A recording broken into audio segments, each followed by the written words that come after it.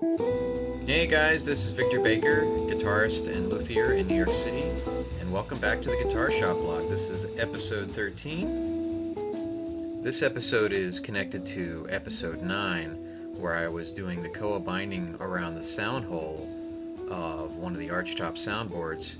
This video goes over how I go about binding the headstock in Koa.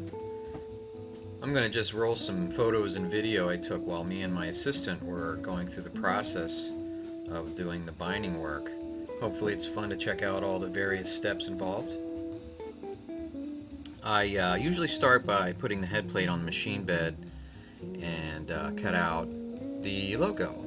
There's the VB going in, the pocket for the pearl, and this is all laid out in the computer beforehand. I kind of plan out the binding on these headstocks the same way as I would an inlay project. Traditionally, the binding on the headstock is done by bending small pieces of wood around the curves of the headstock.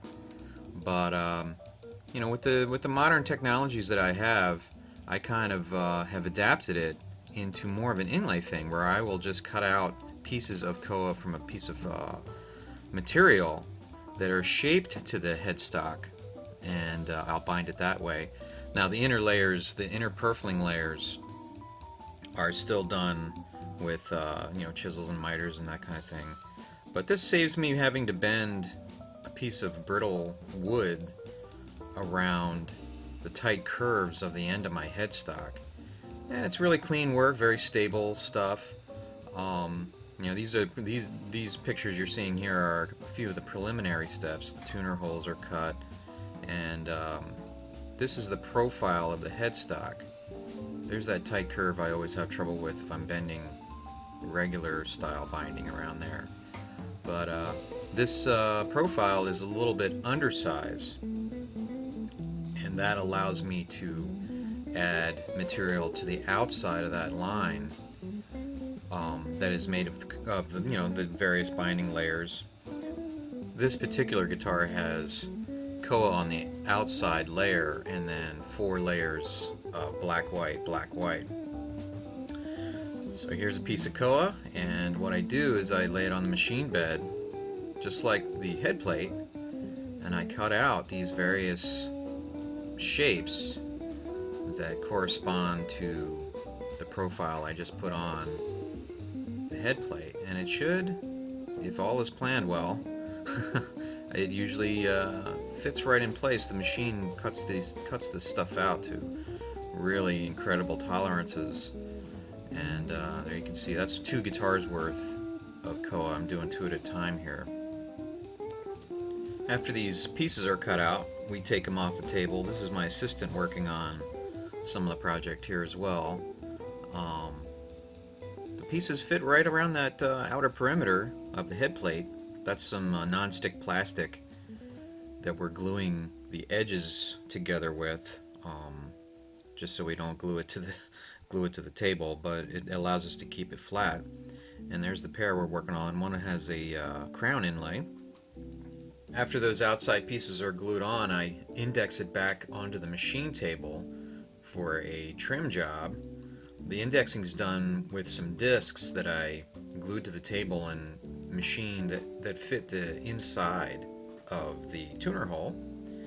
And then the next step is to cut an engraving path around the border of the 2 materials, and this creates a channel where I can slip in the plastic purfling lines, and they're you know, precision size to the exact thickness of the material that's going to be inserted later.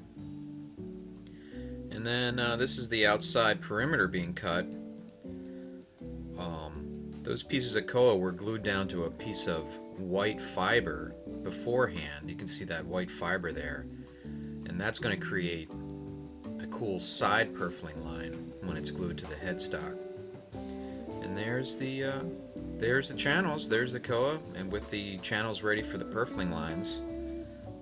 The purfling is black, white, alternating, and they fit right into those channels, and a little heat is applied to get it, you know, a clean bend around that corner. I usually work from the top down with the purfling lines. Where they intersect at the corners, those lines have to be mitered or cut on an angle that matches so that the line appears continuous around the perimeter. There you can see some oversized. There's a miter where those lines intersect. And this is actually my assistant working on this.